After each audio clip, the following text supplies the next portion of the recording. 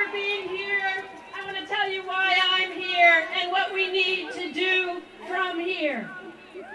I am here for my mother, my daughter, all of our mothers and daughters.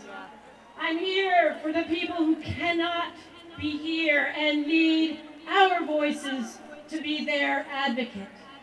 I'm here for the many people I met in the last year traveling our wonderful state. Whether it was women who were subjects of domestic violence or of gun violence, or single moms working 3 jobs and unable to make ends meet, or families in shelter, or young men and women with shame because of their opiate addiction. I'm here for them, and we are here for them. I am here because you are here.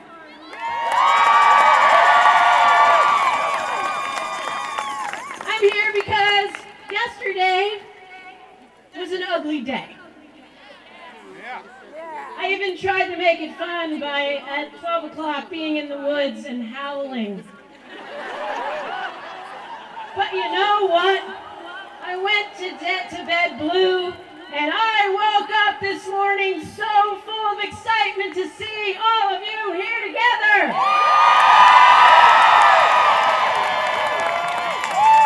And you, we give us hope for our future. I'm here because this is the largest rally that we think we've ever had in Montpelier's history.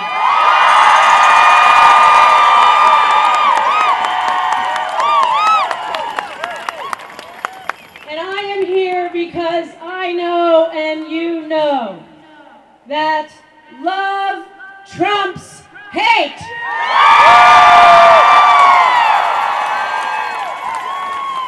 Now, Mr. Trump said yesterday he wants to put America first. Now, let's not forget that this is the very name of a pro-Hitler, pro-Nazi, anti-Semitic group of the 30s and 40s. But let us make sure he knows about our America. Mr. Trump, our America is one of social and economic and environmental justice. Our America is about diversity, equality, and liberty. Our America knows that women deserve equal pay for equal work and safe and legal access to abortion.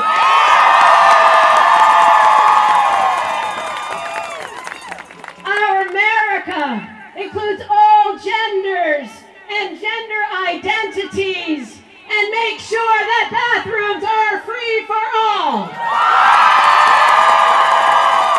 and safe. Our America knows that love is love and protects marriage equality across this country.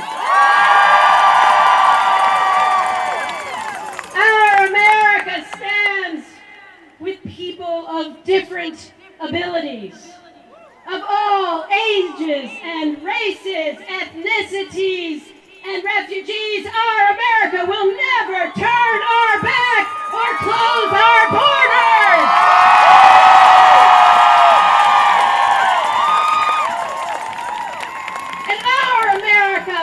Is one that can lead our world into peace, our environment, our planet, our future.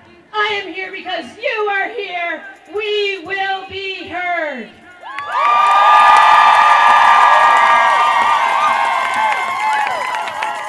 And I need to ask you, are you going to let our country be defined by a man who espouses misogyny and hate?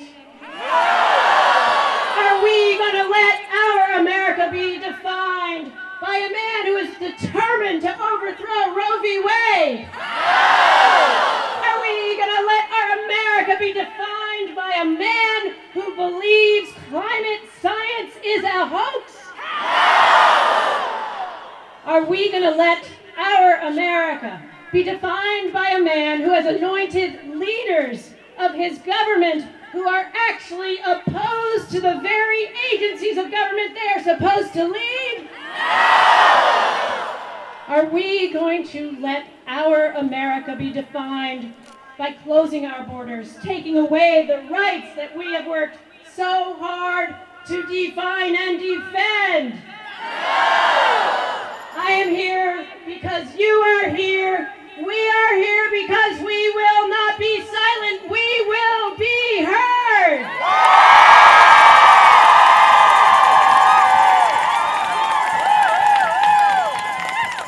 Now I want to tell you that this is a dark time, a scary time. We all feel it. We can't pretend we don't. But I also have in my life seen that change is possible. I saw it when in 1984 I traveled to South Africa in the height of the apartheid wars, where a racist regime was in power and it seemed impossible. But people around this country, around our globe, came together to resist and promote change. And Nelson Mandela was released, the one they called a terrorist. And he was a hero and a uniter. This man, who for 26 years was in prison, tortured, almost died, came out of prison with love and unity in his heart. We know that it is always darkness before the dawn. And while this is a dark time, we are each lighting candles with our voices to break through the darkness for our future, for our kids. We are the ones we've been waiting for. We can be the change.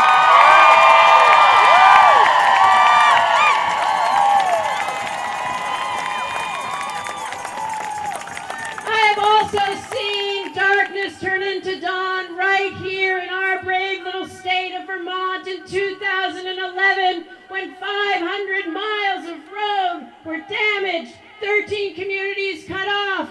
What did Vermonters do? They came together. They fed each other, clothed each other, sheltered each other, rebuilt, recovered, and we rebuilt stronger.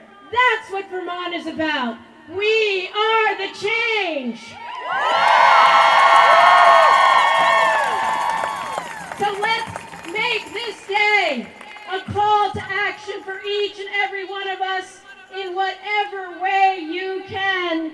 Be an agent of change. It can be volunteering in your school, in your church, synagogue, or mosque. It can be running for office. We need you, especially if you're a woman.